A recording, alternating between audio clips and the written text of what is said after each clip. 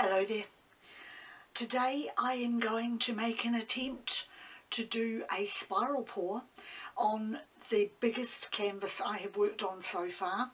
I can't get it all onto the camera, but it is a 24 inch by 24 inch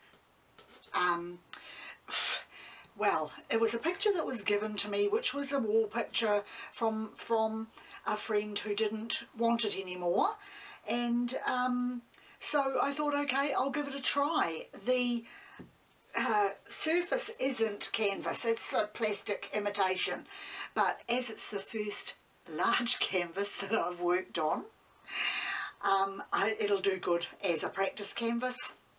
And at the same time, I want to give a big shout out to a good friend of mine from one of my job sites here in New Plymouth.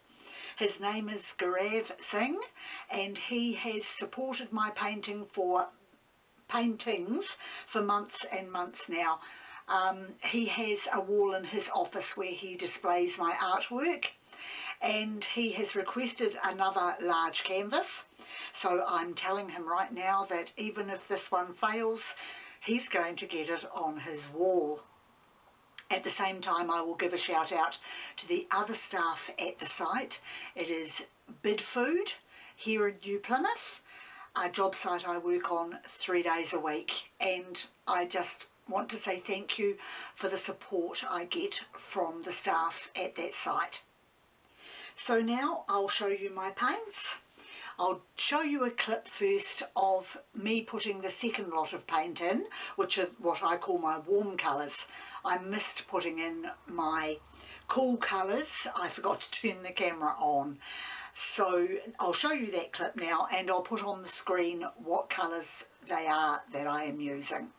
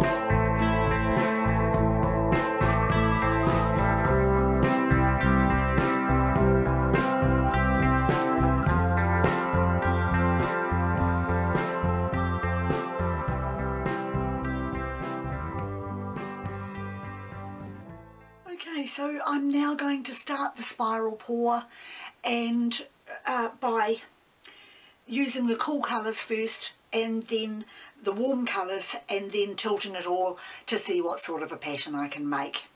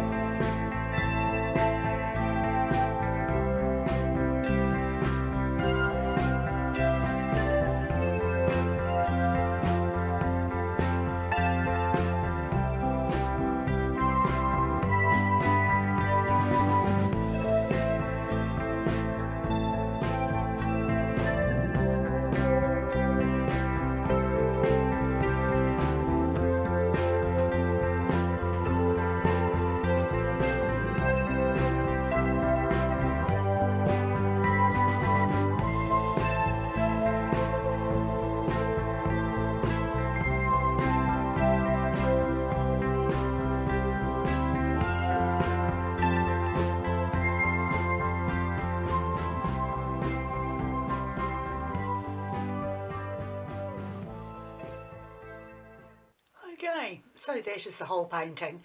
I'm holding my camera right up high. I've climbed a small stepladder to do so that you can see the whole effect of the painting. And now I will bring it down to show you up closer. Actually, no, I'll put my camera back in its stand and bring the picture up to the light. So after I had put the paint down onto the canvas and then left it for a minute or two in the spiral shape before I started tilting, you may have noticed the cell-like appearance in the cool colours, which I think is caused by the silver paint that I use.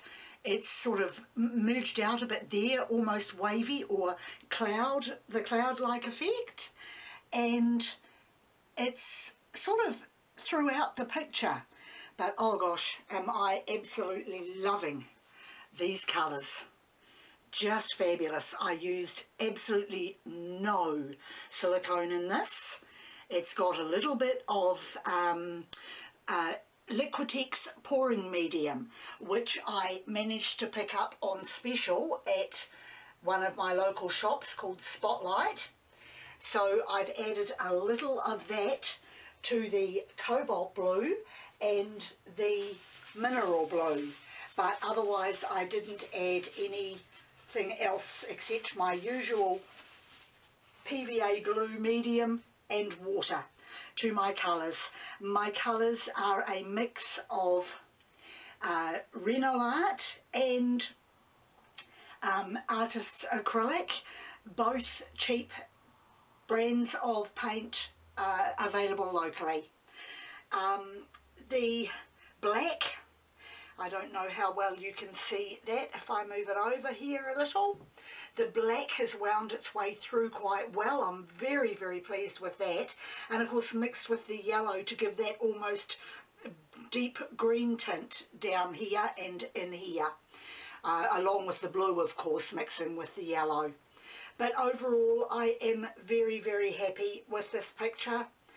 And my lovely, lovely friend 𝐏𝐸𝐬𝐳 will be getting this picture on his wall of his office in a couple of weeks when it's dry. That's it for me for today. Thank you very much for joining me, and I'll see you next time.